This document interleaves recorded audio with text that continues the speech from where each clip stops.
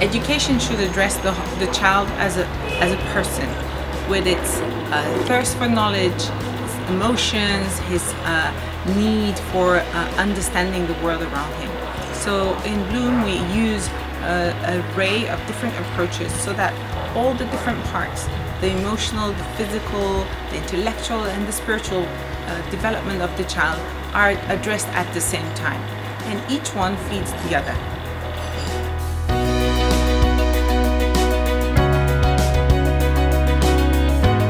Here in Bloom you have opportunity to work, to see what he likes, what he doesn't like, what are his good sides, where he needs to be a little bit pushed, where we can help him, how we can help him.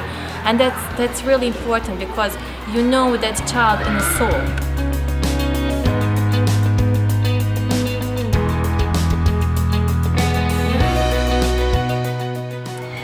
Bloom is a place where the child has an opportunity to discover himself, to discover what he or she likes and to build on that, which ultimately is, for me, the whole point of education.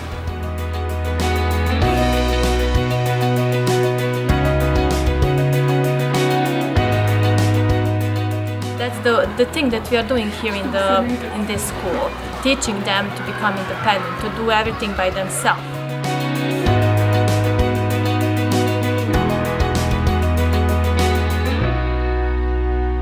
The vision of education should be to realize that it's very natural and very spontaneous, and it should be made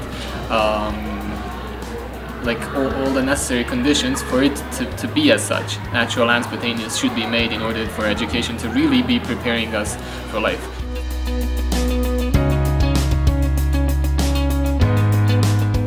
The role of the teacher is completely different, and the role of the classroom is the classroom becomes a tool, the school premises become a tool, the environment around becomes a tool for learning. It becomes like a very big research centre that the children can explore safely, because it's been created and adapted to their needs.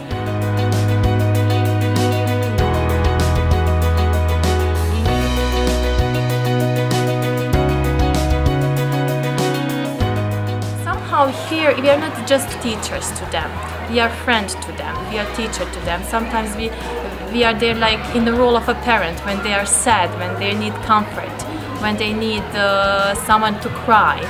So we have so many roles here in the Bloom, and that's something that's really special to us here.